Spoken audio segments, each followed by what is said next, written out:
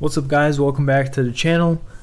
So today Xubuntu 19.04 has been released, and actually I think the ISO image was actually released yesterday, so I'm kind of late, but that's fine.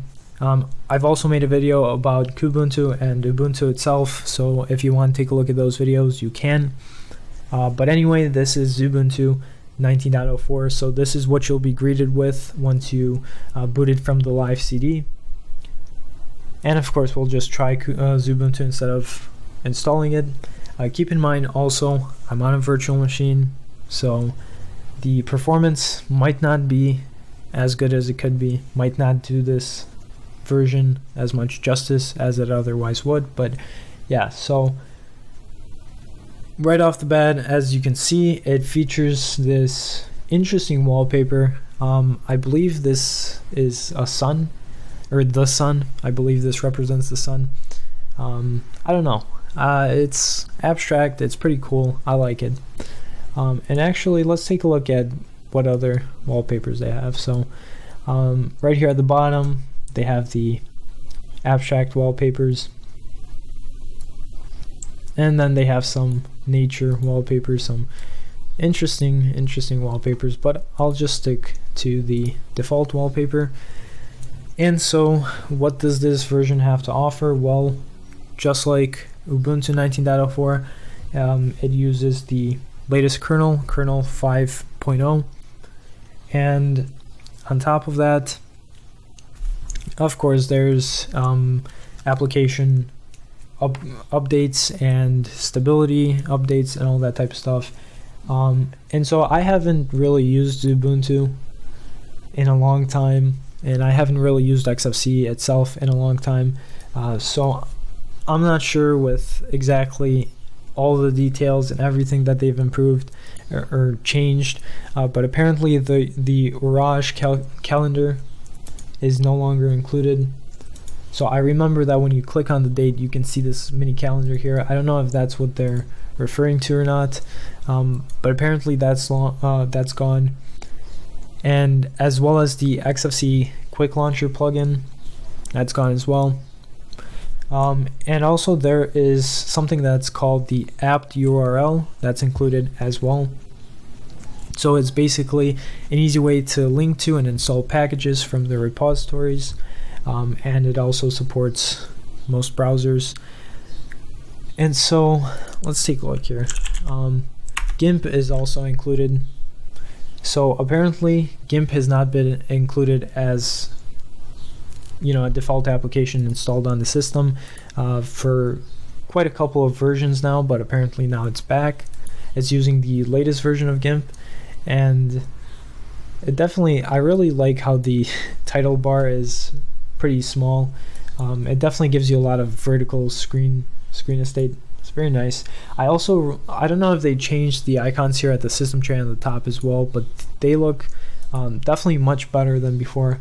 That's the thing with XFC, is that it's a bit less modern looking, but if you choose the right themes, you can make it look pretty good, and on top of that, it's very good in regards to performance and whatnot. So also LibreOffice Impress is also included. So let's take a look at the writer, for example, and as you can see, that launched up, at least the splash logo launched up really fast. And of course, you know, because I'm on a virtual machine, it won't be as fast or smooth, but on an actual system, you know, performance would definitely be there. So but yeah, you know, I don't know if they really changed the themes or whatever. If you're familiar with Xubuntu, you know, and if you see any changes here with the themes and whatnot, then you can definitely see that as well. But when it does come to appearance, let's take a look. It's using the Graybird by default. For icons, it's the elementary XFC darker fonts, and then yeah, you have the other settings here. So of course the flagship edition, the GNOME edition of Ubuntu, you know, of course it's going to have a bit more improvements. regarding using the latest version of GNOME, having updated icons, updated themes and whatnot, and also the updated performance. I think that out of the 3 flavors that I've made videos on, this one, Xubuntu and Ubuntu, I think Ubuntu is definitely the most worthy of upgrading. If you're using an older version, it's definitely worth upgrading to the latest version. For this one, that's basically all I know so far. And of course it has this what seems to me a new wallpaper. I don't think I've ever seen this before. I think it's pretty nice, it's pretty neat. But I mean, this version is supported till January of next year, so I mean, XFC, that's the thing with XFC, is that it's rock stable, it's very stable. I definitely really like it. It was actually one of the first desktop environments I've used. And also right here, I'm going to kind of scroll through the application so that you can see what it comes with by default. So, it basically has all the essentials, the web browser, the file manager, terminal. Let's take a look at that. The text editor, let's take a look.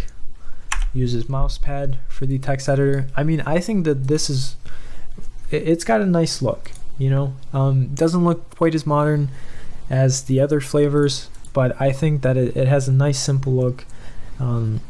The speed is going to be there, so I think if you haven't tried a previous version of this, definitely give this a try. Especially if you plan on installing it on older hardware. But if you're using Xubuntu like 18.10 for example, or 18.04 or whatever, I don't really see quite as much of a reason to upgrade. But yeah, that was basically it. Just a really quick overview, just kind of taking a look at what to expect from the latest version. And yeah, hope you liked it. Let me know what you think of Xubuntu, or even XFC for that matter. And yeah, see you in the next video. Thanks for watching.